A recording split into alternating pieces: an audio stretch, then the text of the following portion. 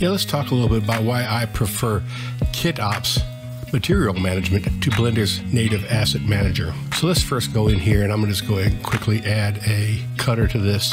That cutter is really just adding a boolean, and this is something, by the way, also that Blender's asset manager can't do, but I'm going to add that here, and I can snap it using, V for vertex. I can stick it on a corner, E for edge, and then C, center of edges, F for face. So I'll just do this. What I'm going to do next is just select this middle piece, right? And I want to add a material onto that. So I'm going to grab this aluminum mat and I'm going to put it right here on here. And notice it's didn't get it. Let's see. Let's try it again.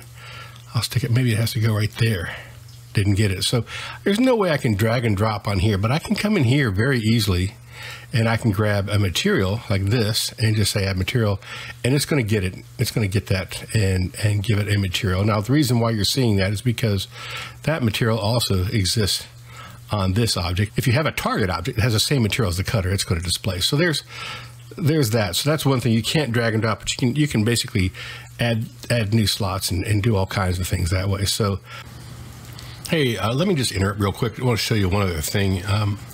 And that is, let's quickly create something. Let's just add this insert here. We'll just put one there, come over here, we'll have one here, scale it down a little bit, and let's just go and put it on this axis. We have them both. What I want to do is I want to change the material of this. So again, we're going to go grab, kind of a plastic, like a green, and I'll add that material. Now, we don't see it to that object, but if I look here, you'll see it's on there. And if I click on here, we add a slot and then we add the material. Now, look how easy it is to add materials to slots directly here. And let's go grab this one, for instance, up here. Let's just do like a red, add material, go here, add slot, and add material. So, it's very easy to do this. And in fact, if I come in here and let's just select this object, and I'm going to say convert to mesh, remove unused wires, and I'm going to tab in here and let's just grab this, a few of these, something like that.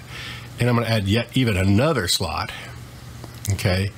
And this time we'll use like blue, assign it. There we go. So now we have 4 different materials in here. Now, if I want to change these materials over here, right? So I can go in here and I can drag it, and I can drag directly onto the actual slot that I want to change. And I have to move around and do all that. And it works, right? I can also just as easily come over here with this selected, just choose whatever slot. I want that concrete to be blue. So, just say add material. There's the blue one. And come over here and, I'll say that this wood is going to be green, add material. So I can do it very quickly here, and I don't need to move around and look at it. I just know that I'm just looking here because these are the materials that I want to be changing. I prefer that way. It's just easier. I don't have to kind of look. If I have tiny little pieces of something over here, I'm going to have to go in there and select that and drag that and get that one exactly. Back to our video. Let's just go ahead and convert this to a mesh, remove unused wired inserts. So now we have this. Let's look at this. We have the CW1 concrete, and this is actually the same exact material. I'm going to drag this over here onto this object. So there it is. So you can see that's there. And I'm going to Shift A, and I'm going to make a UV sphere. And let's move this up and shade smooth it. And I'm going to drag this concrete material over onto here, right? So notice that I've got this append reuse data model turned on. But if I look at my images, you'll see that I've actually added 3 different concrete materials. So that concrete material, let's just look at one of these, for instance. That's a 2K image. So I'm basically loading up 3 2K images. Now you can say, well, yeah, but you can go and link this. Well, you can link it, but then you can link all your objects. And when you start linking objects, you start getting into file conflicts, and it's fine if you want to do that. If that's a workflow that you feel comfortable with, I have never worked that way. I always like to have everything in my file so I can basically give it to somebody else, somewhere else, and it just works. They don't have to have access to all of my different, asset libraries. So this is a real problem. And let's just say, hey, X delete. Okay, now that we've deleted everything, I'll just go in File, and I'll say Clean Up, Recursive, and let's just get everything. So now you can see that we have just this one concrete patchy material in here. How do we get rid of it? I think we can select it and maybe just hit this Shift X, clean up. Yep, so we got one. So we had to shift exit. So now that's gone. So now we're starting with a brand new scene. So shift A, mesh, cube. We'll put a cube in here. And let's just go into KitOps. Let's look at some of what we have here. So I've got this. Let's go ahead and grab something like this concrete rough. And we'll add that material. And there's a concrete. And notice that we have one image, right? So let's go ahead and shift A, mesh. Let's do a UV sphere. Move it up. Shade smooth, and we're going to add on top of there, we're going to add another material on this one. And notice that this is the exact same name, and also notice that we only have one image. It's checking to make sure that it's not. Let's say I change this. Let's go in here and we'll just change these because they're the same. They're going to change, and then I'll say shift A, mesh. Let's do another cube, and we're going to move that over here, and let's make that one the same one. Now, what if I do that? It's just going to be it's going to come in as that same color. But what if I want to use this color? Well, if you look under add material, it says control will add a unique. So I hit control. Now we have a new version of that. So, and if at any time I've got a bunch of these, right? So let's just do this. Let's just change that to that. We'll just kind of give that a little bit brighter, and then shift D, move one over here. And then let's give these a different color, and I hold a control key down and say add material.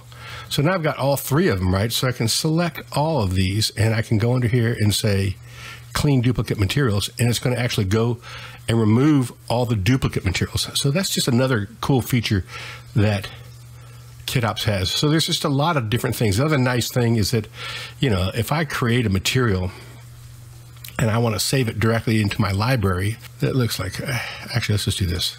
New, we'll just go in here and create a very shiny orange material. Okay, so make it metallic, a roughness down, something like that. So there's our material. So another thing I can do is I can just take this material, and I can just go down here and I can say create material insert, and there it is, and I can save it, and I can put it anywhere I want to, including in an existing KPACK. This one here, I'll call this one orange metal, and then I'll move my camera to insert, render thumbnail, does that, close the factory scene. So now we go back to here, and you see there is our material, which is easy to select, and I can say add material, and there it is. And notice again that material has not, it's a duplicate of this one. So if I change one of these, I'm going to end up changing both of them. So that's another neat feature. I don't have to go in and open up the original thing and save it and all of that. So I can mark, I know I can mark these as an asset, but they get marked in the current file. They don't get marked in the user library. So then you have to open this up and mark them there, which is just kind of a pain in the neck. You have to paste that, cut and paste it and all that. So it's much easier. The workflow is significantly easier. So anyway, these are just a few of the reasons why I like to use KitOps as my material manager. It's great. Not to mention the fact that, man, there are some great materials that come with KitOps, as well as all these KO materials. The glasses, this is one of the best glasses, and I'm gonna talk about that in an upcoming one. But this, that glass is a really good glass, and one of the nice things is that it allows light to transmit through it, and it works both in, as you can see, it's got a different version for EEVEE and for cycles, and you can adjust the IR, the roughness, and some other things. So and the color of the glass, it's a little bit tinted green also, but that's one of the free ones that comes with KitOps. And there's also a whole collection of stuff that come in the EEVEE material system. These CW ones, man, they're amazing. I mean, got that material. Now you can look in here and look at that texture. It's a Mold-Tech texture. If you know anything about plastic and molding, that's one of those textures. It looks just like one of those textures. And there's other ones in here, and then we have really cool stuff like advanced dirty stuff, and that is amazing. You can just go in here and say let's grab this panels. See what happens. That gives us it shows a little edge wear on it, and it's got some panels, and it's all adjustable. In here, you can go in here, and there's a lot of things to adjust. In fact, it tells you right here, user adjustments are in yellow. So if you want to have different texture images, you can for the panels and for the grunge, and you do things like, there's this super dirty node, which you can add to anything. I mean, I can go in here and just select this and go in and let's grab this super dirty here, and we'll basically nothing selected, just add the material. Yeah, we'll add a group, and we just want to look for the CW Super Dirty 822 right there. So I'm going to grab that. I'm going to stick it in there, but that's just going to add some dirt to it. Let's put it on, you know, on this one here. So Shift A, and you see we added some dirt, and we can move the scale around, you know, how we want it, and then we can do things like adjust the height, so we can actually add dirt to the height area. It has ambient occlusion. So there's all kinds of cool things you can do with that particular shade. So all of these come with EEVEE material system. We'll talk about that at some other point. But anyway, thanks for watching. Hope that you found some value in this, and we'll see you online.